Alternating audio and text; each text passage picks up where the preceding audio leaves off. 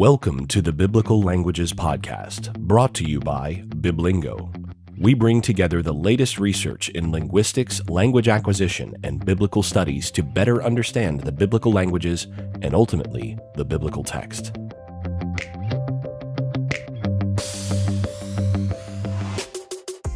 As always, this episode is brought to you by Biblingo, the premier solution for learning, maintaining, and enjoying the biblical languages. Visit biblingo.org to learn more and start your 10-day free trial. So let me welcome all of you to this live podcast recording. We are going to be discussing how to read deeply in Greek and Hebrew. I think Travis posted this on our community forum page as like a workshop in fluency, and we will be talking about that. But ultimately, the goal, I think, for most people is to read deeply, and we'll talk about what that means as well in the original languages. So we're going to basically say that fluency is the means to reading deeply, and we will explain what all that means as we go along. Okay, so we are going to have time for questions at the end. I'm going to try to go for probably an hour or so, if I can squeeze everything in that I want to say. And then the last 30 minutes will be devoted to questions. So one other thing, this is basically a section of the textbook that I'm writing. I'm writing one for Greek and one for Hebrew. Basically, these textbooks will be paired to the lessons in Greek and Hebrew in Biblingo. And one of the things that I do in the textbook is basically have these like second language acquisition SLA sections where I talk about, in this case, reading and why that's important and how that's specifically related to exegesis and how do we go about reading deeply. So we are basically going to walk through the outline of that section. So this is it. First, we're going to discuss what is reading. Second, what it means neurologically to read deeply. Third, harnessing fluency to develop deep reading. Fourth, reading deeply versus exegesis. And finally, we'll discuss how to build fluency with Biblingo. And that will be related to deep reading, of course. So what is reading? Before we get there, there's a problem. And I want to address this problem because it is, really the reason why Biblingo exists is because there are many people who go to seminary or university, or they don't, and they just try to study Greek and Hebrew on their own.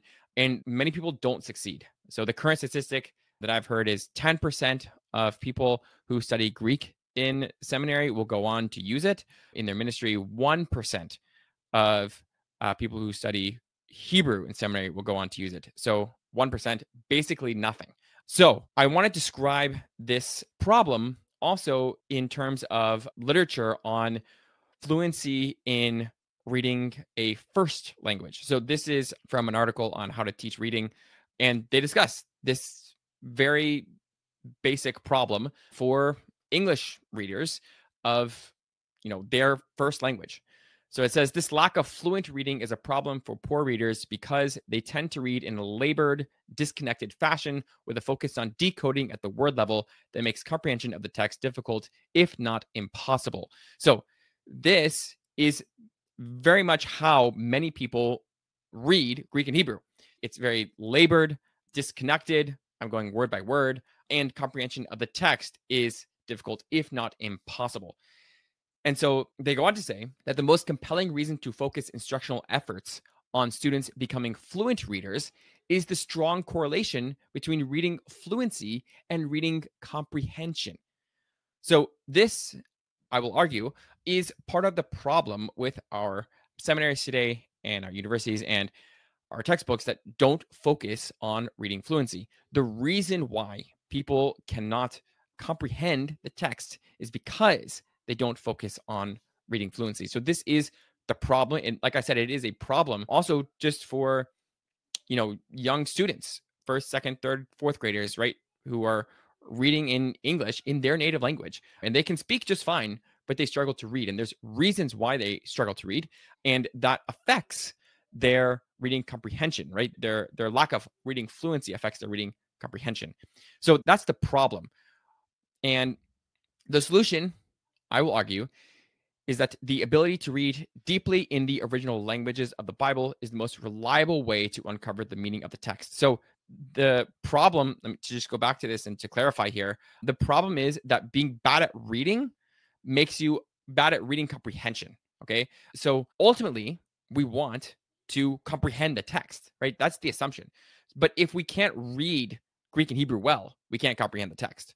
So the solution is that we want to read deeply in the original languages of the Bible, and that is the most reliable way to uncover the meaning of the text, right? So we have to develop the skill of reading in order to use that to uncover the meaning, to comprehend what we're reading. And I will argue that developing reading fluency is the only way to engage in deep reading. So we want to engage in deep reading of the text because that's how we comprehend it and uncover the meaning of it. And the way we do that is to develop reading fluency. So what is reading?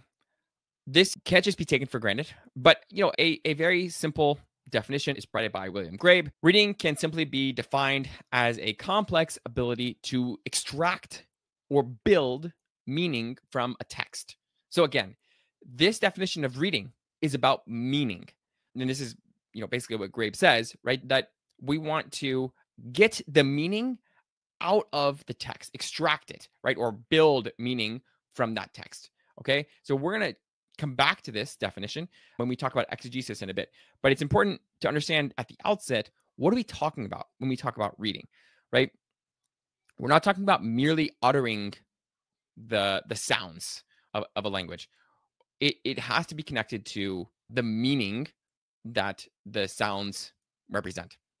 So there are a lot of steps in reading, and this is a very simplified list of the steps involved in reading. But this is just some of what's going on. So visual perception. So when you read, you have to focus your eyes on something. So there has to be this perception of different letters and basically how those letters are connected. Orthographic identification. So this is actually identifying the letters. So we will see an example of this in a second, but it's not enough to have a certain visual stimulus, right? You have to actually identify the letters and know, okay, this is the letter M or whatever. And so in some languages, this is easier than others. Obviously, it's trivial in English, right? For us native English speakers, but it's not so trivial in other languages. And then we have a phonological representation. So once your eye senses we'll call it a grapheme, right? A symbol that represents a sound, then we have to know what that sound is, right? So if I look at the letter R, right, I have to know that that symbol represents a certain phonological representation for the speaker of that language, okay? And then I have to have some sort of lexical retrieval. I have to string that phonological representation together for all the sounds in that word. And then I have to pair that sound in my head to some sort of word with meaning. That word with meaning has a certain morphosyntactic features, right? So for example, certain words are nouns, certain words are verbs, adjectives, etc., etc. So all of this is information about the word, and that information also needs to be interpreted quickly in context. Okay. And then we have prosodic knowledge. So this is how we read a text, a like fuller text, let's say a whole sentence at least, particularly the intonation involved. And we will get into examples of this as well. But prosody is a very important part of understanding the meaning of a text. And unfortunately, or fortunately, it's not often conveyed in the orthography. Okay, so the prosody, how you're supposed to read it, particularly for Greek, let's say, there's nothing in the Greek text that tells you to have this sort of intonation, even, a rising intonation with a question. There's nothing that tells you that in the orthography itself. Okay, so we have to know as we're reading that this is a question from the context. And then there's connected text knowledge. So I'm connecting constantly what I'm currently reading to what I've just read, and I'm interpreting what I'm currently reading in light of what I've just read. And I'm also comprehending at a global scale, what is the author trying to do with this text? Okay, so those are some of the steps in reading. So now I want to just take an example of this. Reading Marathi. Okay. This is a language in India, I believe. And I just took this as a language that hopefully most people don't know. And we'll use it as an illustration to figure out what needs to happen for us to learn how to read this sentence, okay, in this foreign language, this language that is probably not your own. So first, what you have to do, like I said, is you have to have this visual perception, okay? You have to actually see the letters. And again, for native English speakers especially, this isn't too hard because our letters are all disconnected. It's pretty easy to distinguish one from the other. This is not so easy in a language like Marathi, where the letters are connected together. And it's hard to parse out the different letters. And so that's the second step. It's orthographic identification. So we have to figure out, okay, what letter is being represented by this curve or this box? So I don't know this language. So I don't know how to do that here. But that's what you would have to do in order to learn how to read this sentence. And then what you would have to do is you'd have to figure out what each of those letters stands for in terms of the sounds of that language. And then after you know the sounds, you have to have an idea of what that string of sounds means. The actual, so this is the lexical retrieval stage. You have to figure out the meaning of me. This first symbol here, I got the transliteration just below it. Me, I don't know what that means in this language. So I have to figure out, if I want to learn how to read this language, Marathi, I have to figure out what me means. And then I also have morphosyntactic knowledge. I want to have a certain level of knowledge of, okay, if me means I don't know. I don't know if this is actually, the Marathi is, I am eating fish is mi mase kata ahe. I don't know if that's word for word there, but I would have to figure that out, right? I would have to figure out some sort of extra meaning or the morphosyntax, basically, of this word me in order to read it and understand it in context. Okay. So those are all the things I have to do just to get to the point where I can gloss this in English, right? That kind of reading is often what happens with Greek and Hebrew, right? This word equals this word equals this, and I just kind of translate back and forth. Okay. So this is, if we were to learn Marathi, this would be the first step. And it is the first step, right? I have to go through these 5 things and I have to basically become skilled at each of these things. Okay. Now, there's other things in order to really comprehend what's going on with this sentence that I would want to know. For example, prosodic knowledge, right? So I am eating fish is probably, well, almost certainly in the context of a text, the answer to at least an implicit question, right? So let's say the implicit or even explicit question in the text is, who is eating fish? I might say to that, I am eating fish, versus the implicit question of the text being, are you eating a fruit?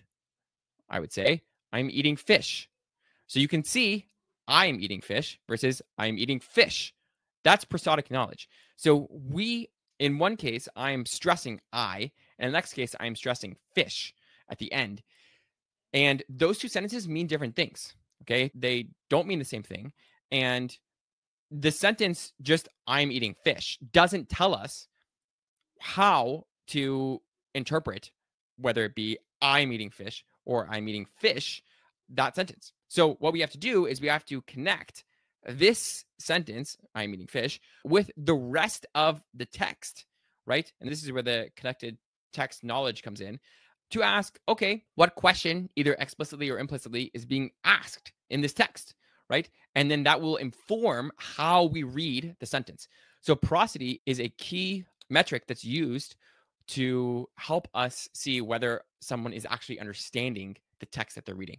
And finally, there's comprehension. So for example, I might be using this sentence as a reason for saying that I don't need anything else to eat. No, I'm eating fish, right? And so this sort of higher level comprehension of the text where I'm eating fish, again, there's nothing about that sentence that would mark it as a reason.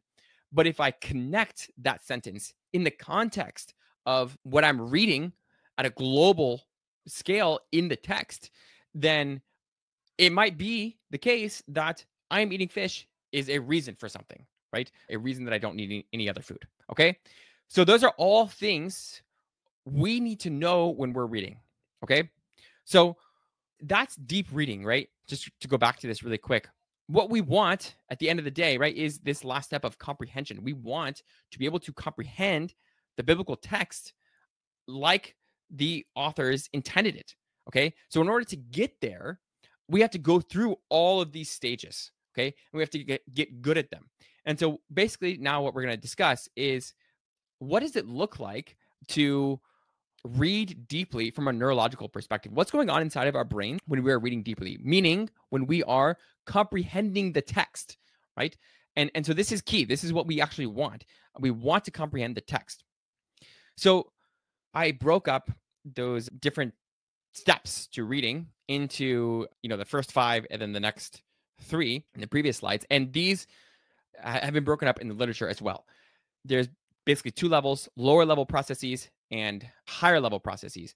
So things like visual perception, orthographic identification, phonological representation, lexical retrieval, and morphosyntactic knowledge are all lower level processes. Okay. So this is what William Grabe again says about lower level processes. The automatization of letter sound relations is the foundation of all alphabetic reading. Fluent readers have very large and automatic recognition vocabulary knowledge, and that vocabulary knowledge is highly correlated with reading ability. Okay, so what does that mean? Basically, what we want to do when we are learning to read is we want to make all of these lower level processes automatic, very fast, right? What I tell people is you should be able to read Greek and Hebrew. And when I say read in this sense, I mean pronounce the letters either in your head or out loud. You should be able to read Greek and Hebrew in that sense and think about what you ate for breakfast this morning. Okay. We can do this in English, right? We can be thinking about something else entirely as we're reading, and you look up and you say, what in the world did I just read? I have no idea. I was reading and I was thinking about something else, right? What's going on when we do that? What we're doing is we're continuing all of these processes, right? Visual perception, at least some of them, orthographic identification, phonological, at least the phonological representation, okay? We might not be able to remember, even the lexical retrieval, right? We're pronouncing it correctly, and morphosyntactic knowledge. Really, I would argue all of these. We're doing all of this in our head. We're not putting our attention on what we're reading, but we're actually reading it. We are reading the text, and we're reading it accurately. We're just not thinking about what we're reading, okay? So that means that these lower level processes can be automatized, right? So well that we don't have to think consciously about any of them, okay? We can just say whatever we're reading. So this is where you want to be for Greek and Hebrew, right? Fluent readers have, again, very large and automatic recognition vocabulary knowledge. And all of this is correlated with reading ability, right? If I'm struggling to learn or remember what the S sound is, right? If I'm looking at the S grapheme and I'm struggling to remember what the sound is, there's no way for me to read through a text fluently. Okay. So I have to have the orthographic identification, the phonological representation, even the lexical retrieval, right? The words. I have to have all of those things down very well, and I have to be very fast at them in order to read fluently. Okay. So this leads us to the higher level processes. Again, this is Grabe. He says, overall, comprehension of a text is created when the reader builds a semantic network of ideas drawn from the text to form a text model of comprehension. The text model of comprehension requires that semantic information from clause-level processing be combined in a network of central ideas and references that recur through the text. Readers form links across ideas that are repeated, are referred to again, or are inferred in order to maintain a coherent interpretation of what they read. Okay, so we're doing all of these things as we read. We're just automatically creating this coherent interpretation of what we read, right? Particularly for fluent readers. And we're doing this through building this semantic network of ideas, right? Connecting what we're reading currently to what we just read before, right? And what we might even anticipate reading in the future, right? So all of this is done automatically. We are just naturally making these kinds of connections, okay? for fluent readers. So this is really what we want. We want to get to the point where in Greek and Hebrew, we can be thinking about what we read in Romans 1 when we're at Romans 11.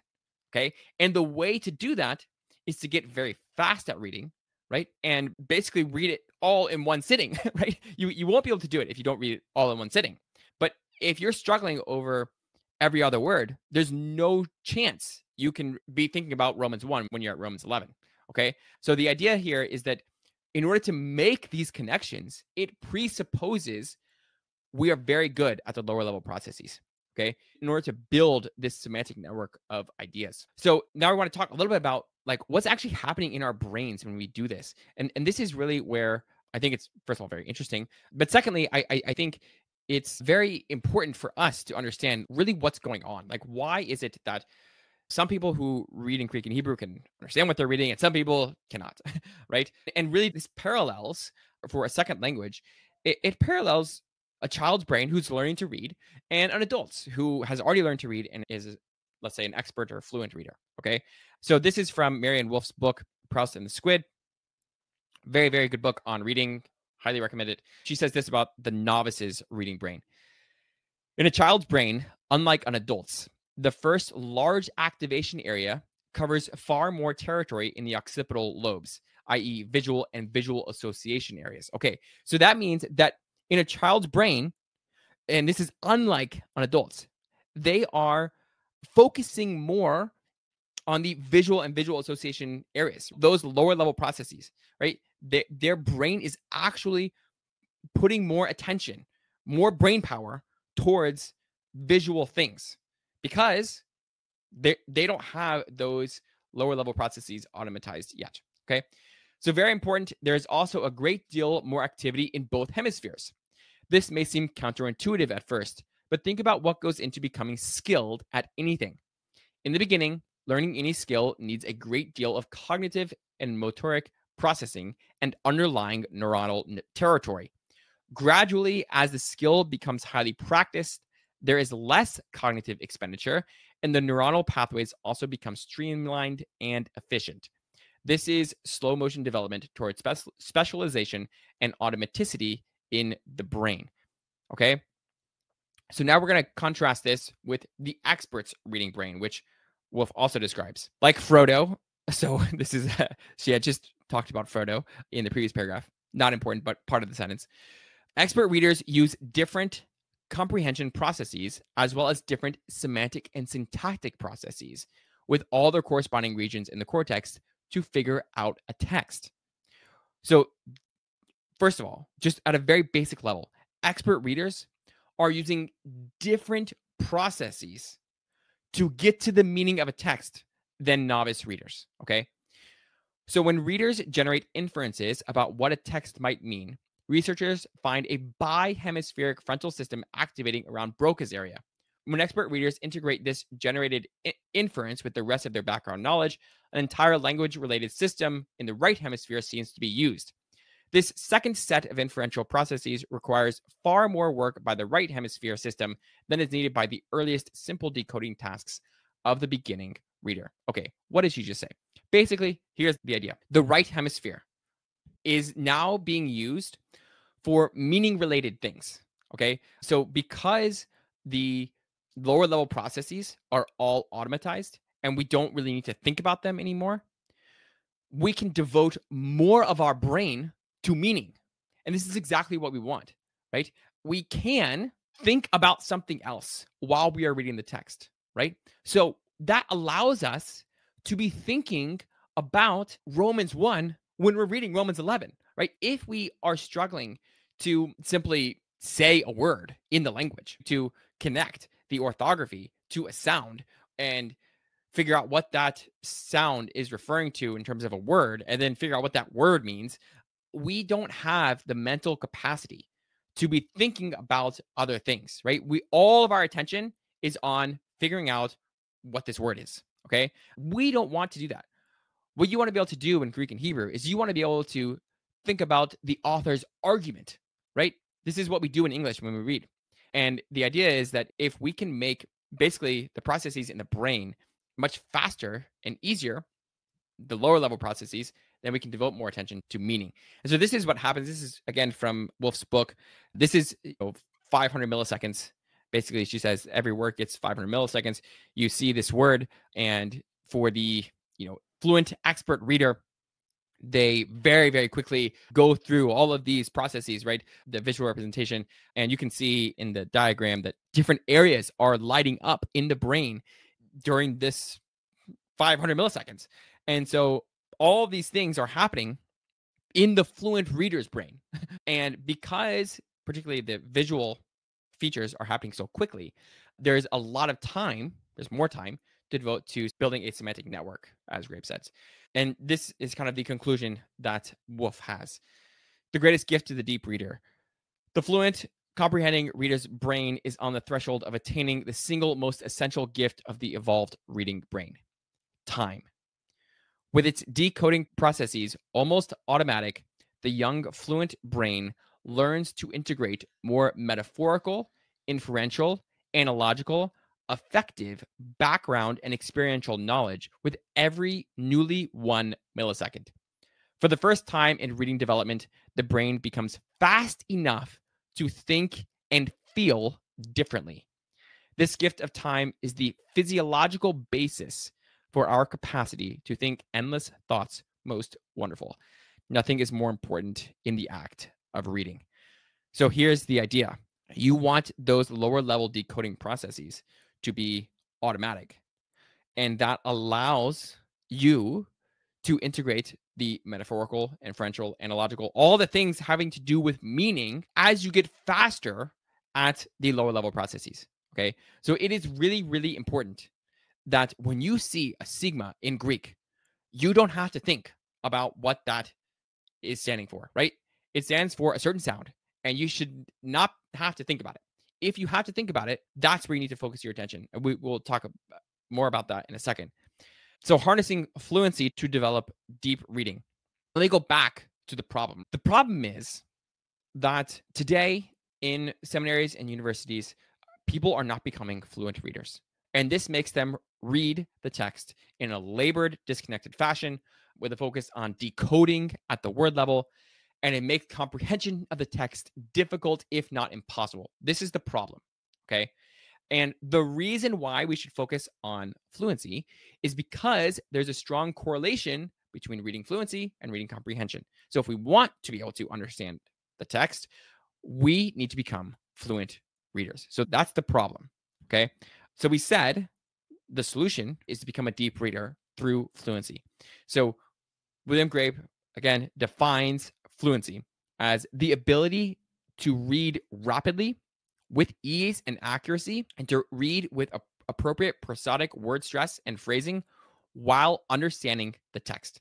Okay, so this is what it means to have reading fluency. How do we do that? Let me just summarize where we've been and bring all these pieces together. Okay, so we said that deep reading is the best way to understand the meaning of the text. That's ultimately what we want. We want to understand the meaning of the Greek and Hebrew text. We also say that deep reading is only possible when lower level processes are done quickly and automatically. Okay, so basically the idea is that we don't want to devote attention, our cognitive power, to things like orthographic representation, right? We want to devote all of our cognitive power to how the discourse is connected together, right? How Paul or Jesus or Moses are connecting ideas. That's what we want. So 3, fluency development involves making the lower level processes quick and automatic. This is what Grape said. It is the ability to read rapidly with ease and accuracy, and to read with appropriate prosodic word stress and phrasing while understanding the text. So to develop reading fluency is to develop the skill of reading easily and accurately. It is to basically create a situation where I am not devoting as much cognitive effort to those lower level processes. That's what fluency development does for us. And so for pushing each of these processes to be faster builds fluency, okay? So going back to those lower level processes, if you are struggling to again, let's just say have lexical retrieval. I know I've used the orthography thing. If you are struggling to remember words as you are reading the text, you cannot read fluently, okay? You have to get to the point where your lexical retrieval is automatic, right? When I see the word lower in English, I'm just looking at it right now. When I see the word lower, I don't have to think about what it means. I mean, it doesn't take me very long at all. It's automatic. And so you have to have a very large vocabulary. That is something that is a necessary prerequisite to reading deeply, okay? The letter to sound correspondence, right? Graves said is the foundation of all alphabetic reading. If you are struggling to remember what sound a certain grapheme makes, you have to get better at that. If you do not, you will not be able to read the text fluently, and you will not be able to read the text in a way that would mimic someone who can comprehend it at speed, right? How the original addressees of the text would have understood it, okay? So this is what we want to do. We want to make all these processes faster so that we can ultimately read any text deeply, okay? So at this point, I want to just like pause and talk about how this perspective engages with the idea of exegesis, okay? So the literature that I've been drawing from up to this point has been entirely not biblical studies. It hasn't just been the SLA literature, but it has not been biblical studies, okay? So exegesis is this kind of construct. So Nick and I did an episode on this a couple of years ago. It is this scholarly construct. It is not something that if you were to ask someone on the street, what is exegesis? They probably would not be able to tell you what that word meant, okay? So as a scholarly construct, it's something that people define differently, okay? And basically, there are two definitions, okay? And what we're going to see is that they're going to interact with reading in different ways. So before we get to these two definitions, let's go back to the definition of reading. Reading can simply be defined as a complex ability to extract or build meaning from a text. So this is, you could put exegesis here. You could say exegesis can simply be defined as a complex ability to extract or build meaning from a text. And that would probably fit a lot of biblical scholars' definition of exegesis, particularly the extracting thing. People like to use that language for exegesis because of the root of it in Greek. So this is already, we can see, right? If we just lay these two definitions side by side, as we'll see with the exegesis definitions, we'll see in a second, there might be some conflict, right? What are we doing when we approach the text? Do we want to do exegesis or do we want to read, right? They could be competing things, okay? So here's again two definitions of exegesis. First, Douglas Stewart. The process of careful analytical study of biblical passages undertaken in order to produce useful interpretations of those passages. The goal of exegesis is to know neither less nor more than the information actually contained in the passage.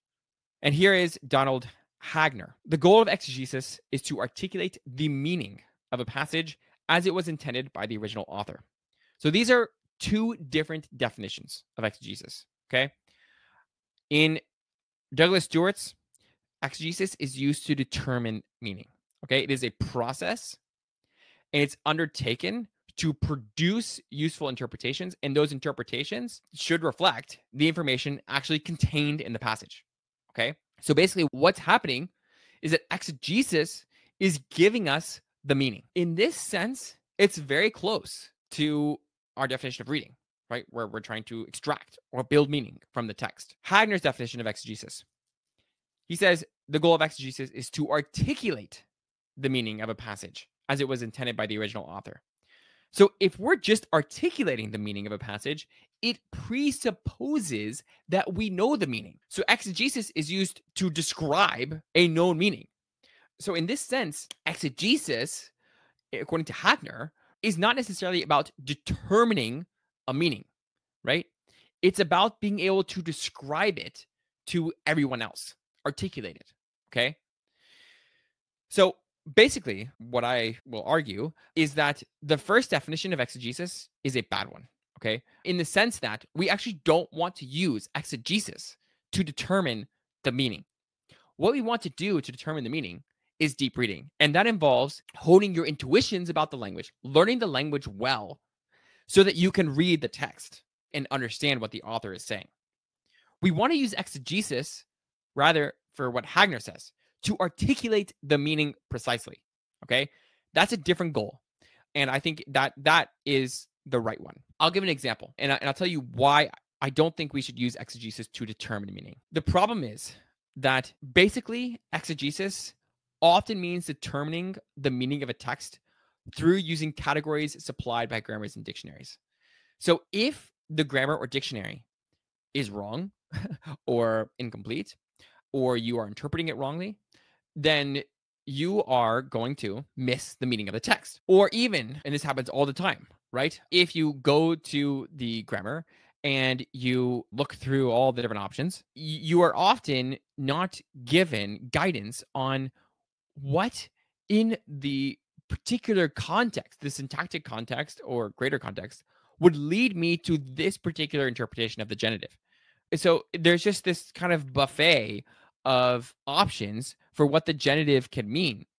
But if I don't have any way of determining which option, then what people often do is pick the one that they like best. And that's not always the case.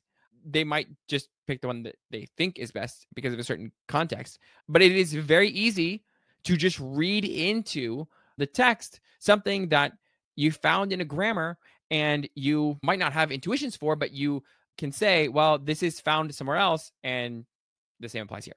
Okay. And the problem is that many exegetes even lack the language skills required to read and comprehend a text. So what we're left with is exegesis being done by people who can't use the language well enough, right, to read deeply. So I'll give an example of this in practice and in translation. There are many, many examples we could go to. Here's Exodus 22. Im ane te ane oto, ki im tza'ok yitz'ak elai, shemoa eshma tza'akato. Okay? So there's three infinitive absolutes. So if you don't know what an infinitive absolute is in Hebrew, it is this construction where you basically repeat the verb in an infinitive form just before the finite verbal form. So ane te ane. You can hear even the similarities, right? Ane, and then there's the te ane. So the ane is in the infinitive absolute. So if you were to quote unquote literally translate this into English, it would be if you exploit him. Okay. Again, if you were to literally translate into English, cry, he will cry. So we can't literally translate it. Okay. It just doesn't work at all. Different translations have done different things with it. And well, let's just go over these translations and then it'll be revealing why people are doing what they're doing. So the NIV, if you do and they cry out to me, I will certainly hear their cry. Okay, so the I will certainly hear their cry. Shemoa eshma zakato. That is, quote unquote, the kind of standard or typical way of talking about what this thing means. Okay, the certainly. If you notice in the NIV, there's three instances of the infinitive absolute. There's the infinitive absolute with exploit, which the NIV has just do because it's following from the previous verse, and then cry, and then hear. Okay, so they only translate one of them.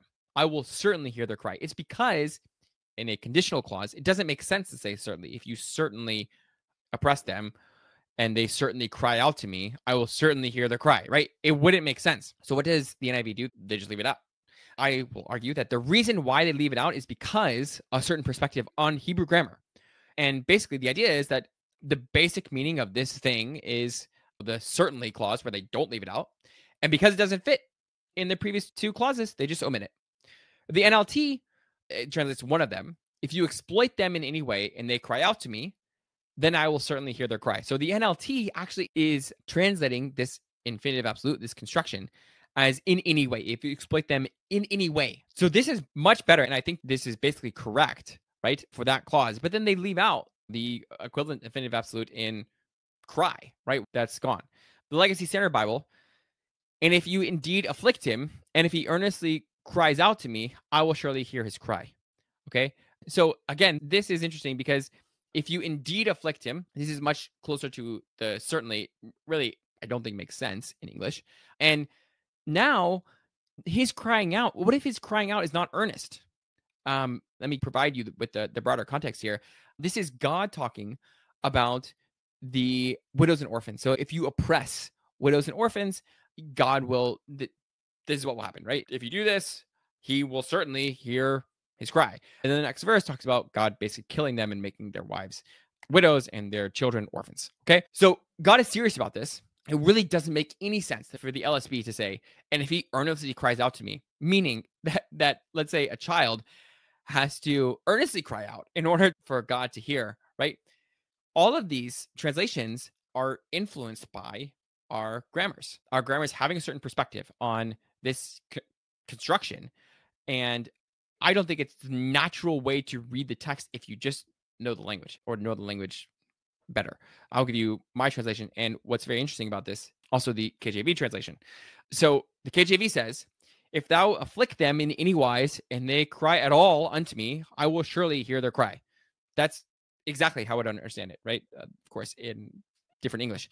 I would say, if you afflict them in any way, and they cry out at all, I will definitely hear them, okay? And this makes perfect sense of the context. If we assume that the infinitive absolute is just about the certainty or uncertainty of an event, okay? Whether that event will certainly happen or not, then I would translate this just like the NIV, right? Because the infinitive absolute in this case doesn't make sense. You can't put certainly or uncertainly in a conditional clause. So the NIV, what do? They just leave it out. So this is coming from grammars, right? Our descriptions of the infinitive absolute. Going back to these texts and looking at them with this grammatical perspective will lead you to the translation that we see in the NIV, okay? And even the LSB, right? If you indeed afflict him, that doesn't make sense in English or just logically, but it does make sense if you have this certain perspective that this is what this construction means. If you have a broader perspective on what the construction means, I would say it's basically a degree modifier, and that allows it to a lot of different things, which I'm not going to go into. It doesn't really matter for our purposes. But what I think is going on in terms of the translations, basically all of the translations that follow the KJV closely, New King James Version, Revised Standard Version, et cetera, just follow the KJV. And they all have this same sort of construction, but all the modern translations don't. And I think the KJV is right. And that's just my intuitions, and also, honestly, my linguistic analysis of this construction would lead me to that. Okay. What's interesting is that by and large, our knowledge of Hebrew has declined a lot since the time of the Reformation. So I'll give you some examples. The reformer Ulrich Zwingli, it was said he could preach in Greek, Latin, and Hebrew with as much ease as in the vernacular. So he could preach. How many people are graduating seminary and can preach in Greek, Latin, or Hebrew, right? One of them. How many can say a simple sentence? I was at a conference last week and I asked someone who had taken a lot of Greek in seminary, how do you say the person is coming to me? And she couldn't do it. And I kind of feel bad. I put her on the spot. But that's a very, very simple sentence. Okay. And so that is an example of the disparity between their knowledge of Hebrew and our knowledge of Hebrew and Greek. Yale's valedictorians delivered their class orations in Hebrew in 1785 and 1792. So these are just students, right? They are learning to use these languages to a different degree. So again, Zwingli is 16th century. This is Yale, 18th century. So here, this is a period of 200 years, right, where we have attestations of people being able to speak Hebrew, produce it. Novel things come out of their mouth in Hebrew. And in order to do that, you have to have very good intuitions. And I would argue that our intuitions about the language have declined. And a big part of that is a neglect of reading fluency. We can't read texts anymore fluently because we have relied on exegesis to determine the meaning. The early reformers, all the way through 1800s, were using Hebrew in a living way, right? And the grammar translation method really only started in the early 1800s. And so before that, people were learning to use these languages, and they were just better at it. And they have better intuitions. And those intuitions are going to be better at determining the meaning of the text than our grammatical constructs, however good they are. Okay. So how do we build fluency? This is just very brief. We at Biblingo are aware of this problem and we want to try to solve it. So this is a screenshot of our mobile app. And I honestly just added the timer at the top. This is not what it will look like, but this is one thing that we're working on now. How do we introduce timed exercises for things like orthographic representation, things like lexical retrieval, things like reading an extended passage, so that you can become a fluent reader of the biblical text, right? That's ultimately what we want. We ultimately want you to be a fluent reader so that you can have intuitions that as close as possible mimic native speakers, right? They will not mimic native speakers, but we can try to be as close as possible so that ultimately you can comprehend the text like it was originally designed to be comprehended. And unfortunately, in our day, the knowledge of the languages has declined. It just has. Again, this is another anecdote, but I remember seeing, and I looked for this earlier and I couldn't find it, but I remember seeing a test that A.T. Robertson, who was from the early 1900s, gave to his students in Greek, and they had to translate this quite lengthy, complicated English text into Greek. That kind of level of the language is just not, it's not happening today because we're settling for less in the classroom. Our methods just are not what they used to be. And we are, even a lot of scholars are losing the ability to read the text fluently. So with that, I want to just turn it over to you guys for questions. I know this is a lot. So if you have any questions about anything, let me know. Let's see. There's some questions on when the grammar will be available. Yeah, so the plan is basically I have about half of it like pretty much done now. No, more than half. Let's say 3/4 of it. And yeah, can we have tastes, Peter? Yeah, so I do have I have a section of it up on our blog on Voice. So there's that. And we are about to start releasing it into the app. So it'll be a printed text. And the plan right now is to publish it open access with De Gruyter. Okay. So basically what it will be is you will be able to go in the app itself and get the PDF for that chapter or that lesson and read that. So we will actually start introducing that into the app soon. And it will be available as a printed text as well, but it'll be free online because it'll be open access. All right. Any other questions about anything? Caleb asks, how does limited vocabulary hinder the quest for fluency? Would a biblical Aramaic module even be possible in Biblingo without dipping into Imperial Aramaic? Okay, great question. So limited vocabulary hinders the quest for fluency in the sense, okay, so there's really two issues here. One, if all you're wanting to do is read the New Testament, right, or the Old Testament, right, in Hebrew or Greek, in theory, you could learn all of those words and learn them really well, and you wouldn't be hindered in reading that text fluently. What you would be hindered in is reading other Koine Greek texts or Hebrew texts fluently. Okay, so high school students who are fluent readers, it's estimated they have a recognition vocabulary of around 40,000 words. Okay, so that's what it takes to basically be like high school level. So again, to put it in perspective, the Greek New Testament is like 5,000 words and change. It's nothing compared to 40,000. That being said, there's also another component, right? What you actually want to be able to do is be fluent with the words that you know. So what you want is to be able to be very fast at all of the words that you know. So when you're reading through them in the text, you don't have to think consciously about what that word means. You're just intuiting it along with the text. Okay. So would a biblical Aramaic module even be possible in Biblingo?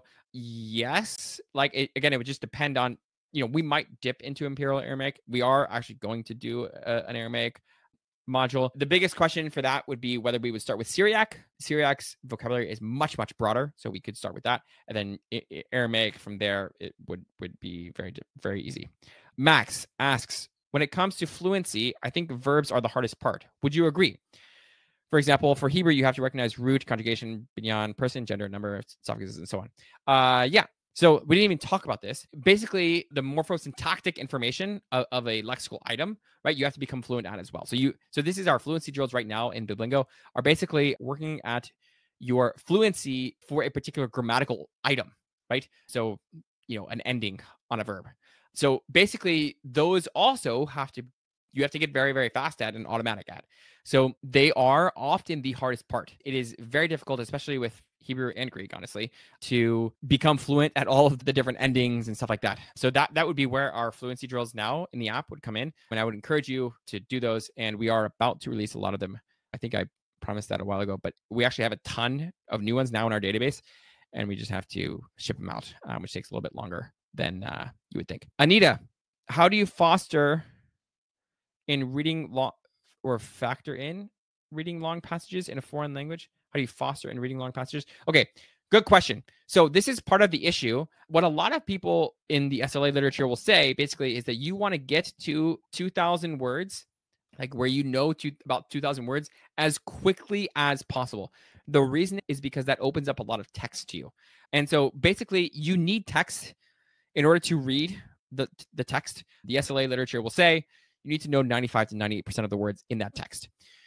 So that means that you need a larger vocabulary than most people have in these languages. If you have that, then reading longer texts does not become so laborious. So that being said, we do have graded readers built into the app. So that would be a way to do it within Biblingo. But other than that, honestly, we need a lot more graded readers. We just need more text to consume at different levels. So is there a benefit to listening to native speakers of Hebrew while reading the text? Yes. So the benefit would be you are strengthening the phonological representation. So basically, whenever you read, you are going from orthography to phonology. So what that means is you're going from the written text to how the written text sounds. And that is true even in dead languages, right? So you are necessarily going through the phonological system. If you are not, you are probably not as good at reading. An easy way to demonstrate this is with people who are deaf. So it's very hard for them to learn how to read because they don't have a phonological representation. The normal way to read is to go through the phonological system. So when you're reading a word, you are actually pronouncing the words in your head. So you should be doing that when you're reading Hebrew. The more that phonology, the more those sounds get into your brain, the better you're going to be at reading. So this is where you might even, this is a drill that's commonly done in the SLA literature, while you are listening to Hebrew being read, you might read along out loud. I highly encourage all of you to read out loud a lot. That's going to really help you in your reading fluency and getting the letter to sound correspondence. Max asks again on any advice on becoming fluent with verbs. Again, I think what you're asking about is basically the fluency drills. That's what I would practice. And I know you're waiting on me basically to release those, and we will. Caleb, for those who learned through the old school methods, is there a short work you'd recommend that introduces the world of linguistics? Modern SLA is arguably as puzzling as the languages themselves. Yeah, so the world of linguistics is large. So if someone says, I did my PhD in linguistics, I would say, okay, well, what did you work on, right? So I personally would work on like syntax and semantics. Okay, that would be like my subdomain. And those two are often tied together, and morphology, honestly. I know like the basics of phonology for a linguist, right? Which is a lot more than most people, but I don't know the nuanced discussions of phonology in the field. So the question I would have back is, what subfields are you interested in?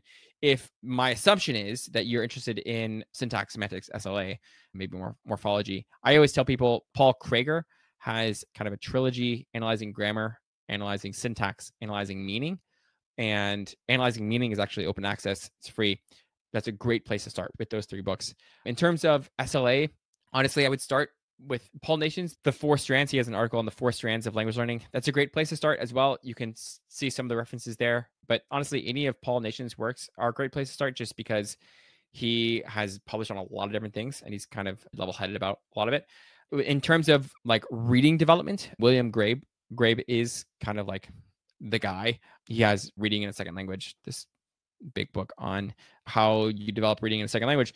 Its second edition was published in 2022, I believe. So that would be another great place to go, though that's not really like an introduction.